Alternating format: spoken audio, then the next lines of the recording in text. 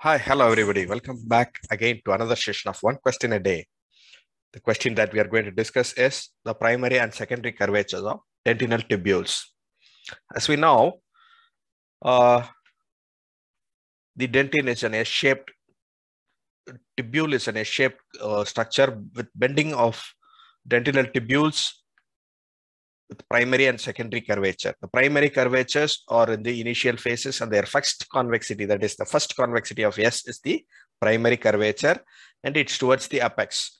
They are begins at 90 degree to the pulp and show terminal branches, while the secondary curvature are sigmoidal in shape.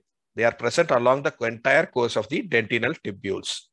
And the line separating the dentin that is formed before birth and after birth is called as neonatal line or contour lines, and it is an accentuated contour lines of oven.